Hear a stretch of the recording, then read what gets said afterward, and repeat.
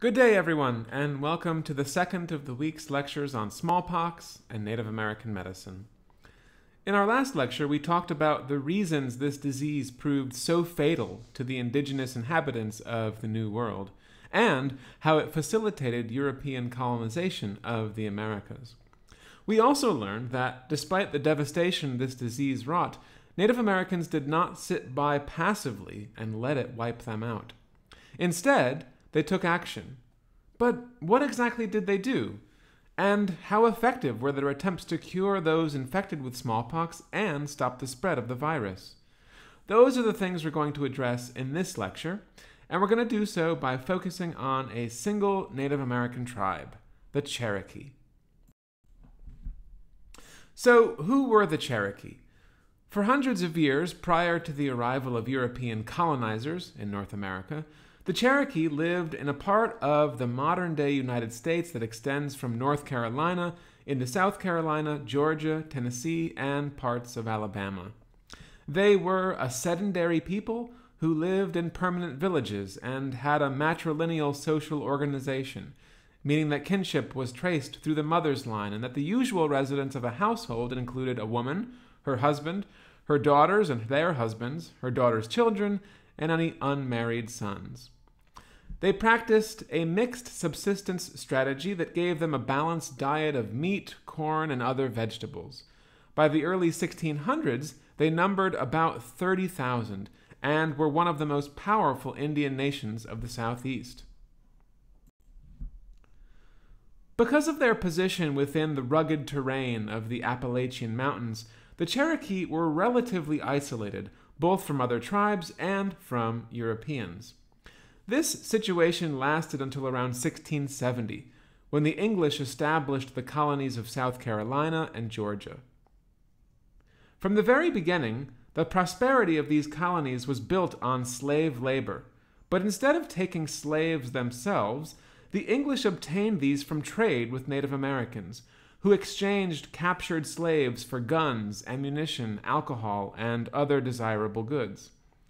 The slave trading network created by the English set the stage for an explosion of smallpox throughout Appalachia. Why was this? Mostly because the slave trade encouraged indigenous tribes to go to war against each other in order to obtain captives for sale to the English. As one of the most powerful tribes in the region, the Cherokee were key players in the slave trade, and by the 1690s, they had been fully integrated into a large trade network that linked them not just to English colonies, but also to the broader Atlantic world, through which guns, captives, and goods moved freely. So too did smallpox. In 1696, the disease broke out in Virginia, and before very long, it proceeded down the southern coast and into the interior. Historians call this the Great Southeastern Smallpox Epidemic. Natives died in droves, as you can see from the excerpt on the screen, in which an Englishman reports on the disease's impact on indigenous communities. It's not entirely clear how many lives were lost in the Cherokees' first encounter with smallpox. Unfortunately, it would not be their last. By 1738, they'd experienced another outbreak of the disease, and a third would come in 1759 and 60. Collectively, these successive epidemics brought drastic depopulation. However, many Cherokee survived. What kinds of medical responses did they mount to this frightful new malady? And how effective were these? For a long time, historians have assumed that the Cherokee were effectively paralyzed by smallpox, and that it induced a panic that led to destructive, deadly behaviors like suicide. But these arguments are based on sources that were likely biased against Native Americans, like the English colonist James Adair's 1775 book, The History of the American Indians. Today, historians are increasingly skeptical of ethnocentric accounts like these, and they recognize that, much like Europeans encountering syphilis for the first time, the Cherokee placed smallpox within the context of their own medical beliefs and relied on traditional therapeutic and preventive measures to cure the disease and reduce its spread. So, what kinds of beliefs and practices and healers made up their medical world? What was Cherokee ethnomedicine like? For the most part, it appears that medicine was a hereditary occupation in Cherokee communities. Knowledge of the medical art passed down through family lineages, and healers generally held a rather high status. Indeed, they ranked among the leaders of the Cherokee Nation and were at the same social level as religious officials, war chiefs, or political leaders. Part of the reason they held such great power was because their activities were believed to be vital to the community's survival. Over the course of the year, Cherokee healers conducted communal rites and rituals connected to hunting, farming, warfare, and health. One of the most important of these was a service called Atovna. Lasting 4 days, the goal of the ceremony was to purify the bodies of Cherokee men, women, and children. It began with the communal consumption of medicine, which healers prepared in a large pot filled with water and an array of medicinal barks, twigs, roots, and sprigs. People both drank of this sacred beverage and washed themselves thoroughly in it. After consuming the medicine, Cherokees underwent further purification through the going to water rite, during which everyone plunged themselves into a stream 7 times. This procedure was thought to cleanse the body and mind of filth and evil. In these ceremonies, healers mediated with the spirit world, and as this suggests, Cherokee medicine had a supernatural basis. According to Cherokee cosmology, the universe consisted not just of physical beings, but also an upper and a lower world where a variety of spirits lived. None of these spirits were inherently good or evil, but some could inflict sickness on people. And when this happened, Cherokee medical practitioners used dreams, omens, and divination to find out which spirits had made their patients ill. The goal of these procedures was to enlist the aid of those spirits that could be helpful against the ones that caused the disease. And here, the rule of opposites prevailed. For example, if a patient was crippled, doctors would seek out bark from a tree that had been broken but continued to grow. Or if a patient was suffering from chills, doctors would search out a warming therapy, waving their remedies over a fire and harnessing the power of the sun spirit. It was into this world of spiritual medicine that smallpox emerged. Though this was unlike anything the Cherokee had ever seen before, they fit it into their pre-existing disease concepts. Doctors associated it with the thunder spirits of the upper world and interpreted smallpox as a consequence of the Cherokees' failure to properly adhere to the rites associated with major festivals like Atovna. And because of this, they responded to smallpox with traditional remedies like the going to water rite.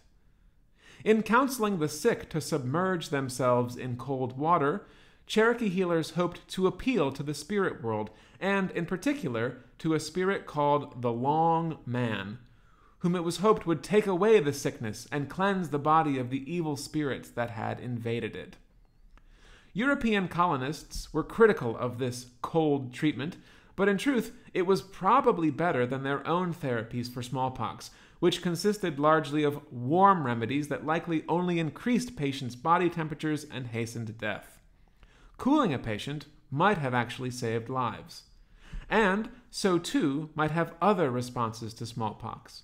Among other things, we know that the Cherokee practiced quarantine, secluding the sick in special houses far removed from the center of their villages. They did this not because they believed in contagion, but as a way of showing respect to the spirit world and in the hopes of restoring cosmic balance.